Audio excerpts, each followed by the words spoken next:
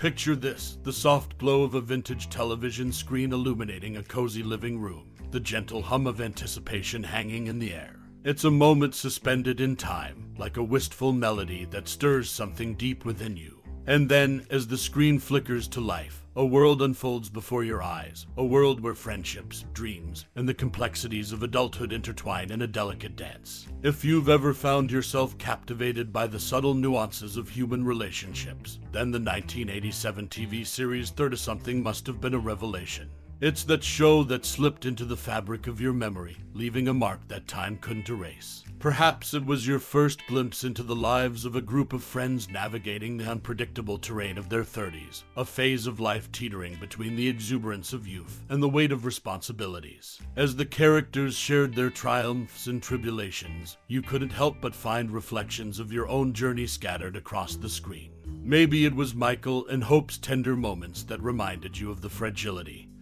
and resilience of love, or the raw authenticity of Elliot and Nancy's friendship that mirrored the camaraderie you hold dear in your own life. And then there were those memorable scenes that etched themselves into your mind, scenes that felt like stolen glimpses into real lives. The hushed conversations over cups of coffee, the unspoken tension that lingered in the air, and the heart-to-heart talks that resonated like echoes in your own experiences. But let's dive beyond the surface, shall we? Behind the scenes of Thirtysomething lie intriguing tales that weave the fabric of its creation.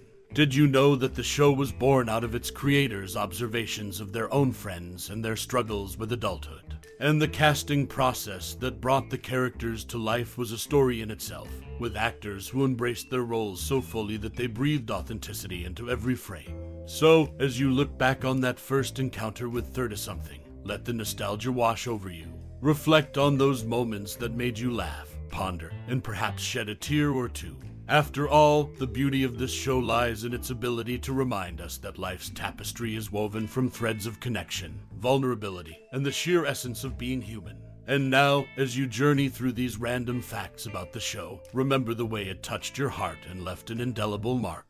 Because Thirtysomething wasn't just a show, it was a timeless exploration of life's intricacies that resonated then, and continues to resonate now. Controversial impact, Thirtysomething's groundbreaking gay representation and a groundbreaking turn for American network television. The 1987 TV series Thirtysomething etched its mark in history with an episode that pushed boundaries and stirred controversy. The episode, titled Strangers, featured a scene depicting Russell and Peter engaged in a post-coital conversation, marking what many believe to be the first instance of gay male characters portrayed in bed together in a sexual context on American network television.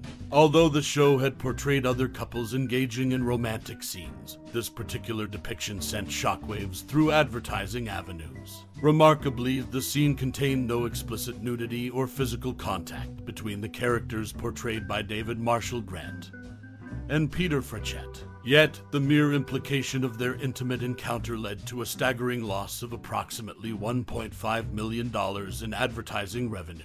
Advertisers swiftly withdrew their commercials, spotlighting the deep-seated discomfort that the portrayal evoked among segments of the audience. In response, ABC took the extraordinary step of pulling the episode from reruns and syndication, effectively limiting its exposure. The episode only resurfaced once the series was released on DVD.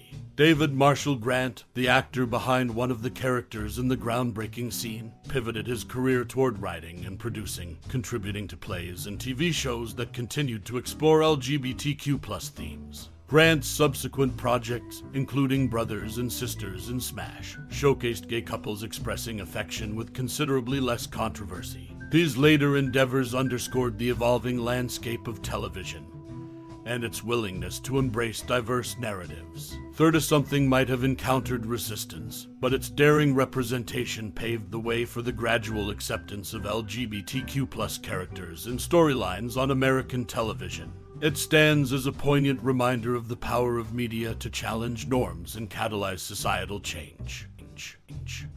Bedford Falls Productions, a cinematic thread in Thirtysomething's tapestry in the realm of television. Connections often run deep, weaving together stories that extend beyond the screen. The 1987 TV series Thirtysomething, a touchstone of its era, embodied this interwoven tapestry through its co-production by Bedford Falls Productions, a company whose name harkened back to a classic film. A link between the TV drama and the silver screen was none other than the iconic filmmaker Frank Capra. Thirtysomething, a series that delved into the lives of a group of friends navigating the complexities of adulthood, garnered acclaim for its relatable characters and authentic storytelling. But beneath the surface, a subtle connection to Capra's beloved film It's a Wonderful Life existed. Both the TV show and the film shared a producer, Bedford Falls Productions, a nod to the fictional town where George Bailey discovered the profound impact of his existence. This name wasn't the only bond between Thirtysomething and Capra's legacy. The production company's association with Capra's work extended further, as it was Frank Capra Jr., the filmmaker's son, who co-founded Bedford Falls Productions. This lineage bridged the gap between the heartfelt drama of the 1980s and the timeless sentimentality of Capra's era. Through this connection, Thirtysomething inadvertently echoed the sentiments of Capra's cinematic masterpiece. The series captured the essence of human relationships, struggles, and triumphs, much like It's a Wonderful Life did decades earlier. While these two works may have belonged to different mediums, their shared spirit underscored the enduring universality of storytelling.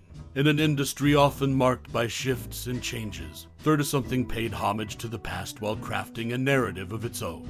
Bedford Falls Productions, by evoking the name of Capra's fictional town, wove together the threads of nostalgia and modernity. This connection, subtle yet significant, enriched the legacy of both the TV series and the cinematic treasure that inspired its production company's name. As we reflect on the intricate web of influence and inspiration, it becomes clear that the stories we cherish are interconnected in unexpected ways. Thirtysomething, a show that mirrored the complexity of real life, found itself tied to the heart of cinematic history through its association with Bedford Falls Productions. In a world where narratives intersect and reverberate, this connection remains a testament to the enduring power of storytelling.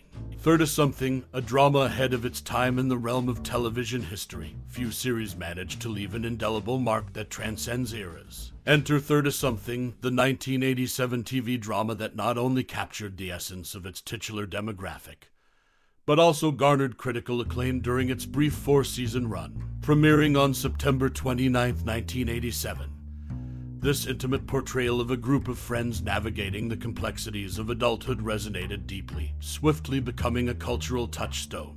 The show's initial success was underscored by its placement at the 19th spot on TV Guide's prestigious 50 Greatest TV Shows of All Time in 2002.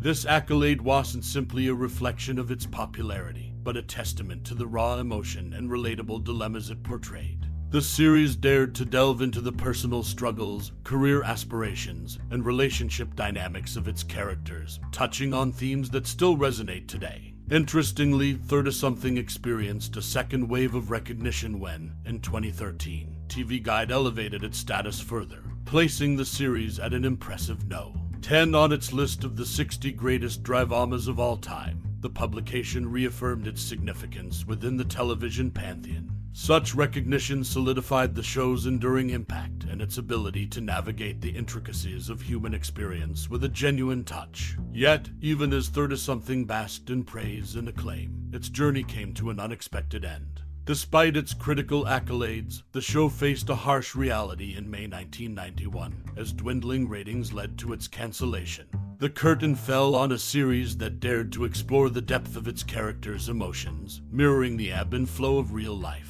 Thirtysomething was more than just a television series. It was a reflection of a generation, a timeless mirror held up to the complexities of life in your 30s. Its enduring legacy stands as a reminder that emotions are universal, and that even in the ever-changing landscape of television, storytelling that resonates can leave an indelible mark. In the end, Thirtysomething took its place in television history, a drama that encapsulated the essence of its characters and the zeitgeist of its time. Its journey, marked by acclaim and cancellation alike, remains a testament to the power of authentic storytelling.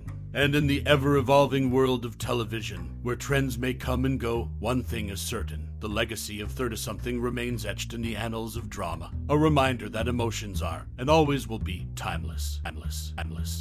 The word Thirtysomething, a hallmark of the series' title, became an enduring linguistic presence as it found its way into the prestigious pages of the Oxford English Dictionary. This linguistic journey was a direct result of the series' resounding popularity, offering a glimpse into the cultural impact of Thirtysomething. Premiering in 1987, the show delved into the lives of a group of friends navigating the complexities of adulthood. Its portrayal of the challenges and aspirations of individuals in their 30s resonated deeply with audiences, propelling the term Thirtysomething into everyday language. Beyond linguistic legacy, Thirtysomething also amassed an impressive collection of awards, boasting 13 Primetime Emmy Awards out of 41 nominations and securing 2 Golden Globe Awards. The series, helmed by creators Marshall Herskovitz and Edward Zwick, captured the hearts of viewers and critics alike, solidifying its place in television history. The accolades recognized the show's exceptional storytelling, character development, and its candid portrayal of the struggles faced by its ensemble cast. While the spotlight often shines on the captivating narratives and exceptional performances within Thirtysomething, it's worth noting that Olin and Patricia Wettig, who portrayed the married couple Michael, and Nancy Steadman on screen, also shared a real-life bond.